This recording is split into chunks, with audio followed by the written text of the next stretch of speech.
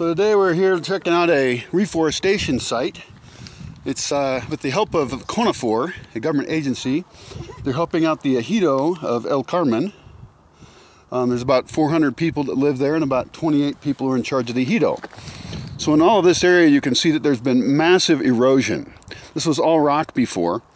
And in different parts of the site, this one's a 38 hectare site and the other site nearby has 26 hectares.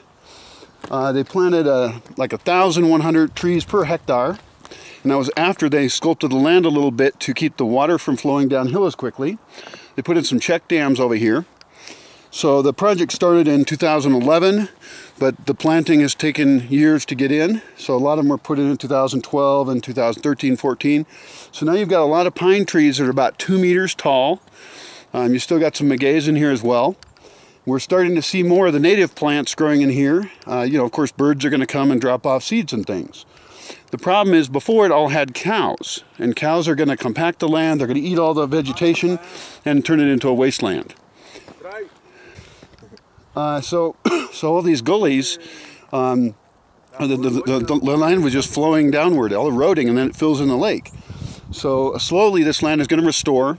Each tree that grows here is then going to be dropping more leaves and organic matter, and you're going to be building that soil. Eventually you'll start getting mushrooms again and a real diversity of life. The economic benefit of this project over time is that they can harvest wood off the trees, and some of the pines that they've put in, one of the species is good for collecting pine resin, which becomes a product for the community. There's also some thought of perhaps raising deer here, and that would be a good product as well. So over in here, the trees were planted in 1973. These are pines as well. There's still not a lot of understory here, which means that they probably have had cows in here, and there's a few right now. So it'd probably be good to get more cows out of these areas and get another understory. So start planting more of other kinds of trees that are smaller, perhaps black cherry, hawthorn. There's some oaks in here already, very few. And they've also got about 6,000 maguey plants that they put in, and those are reseeding as well. And then they can make mezcal with those, or pulque.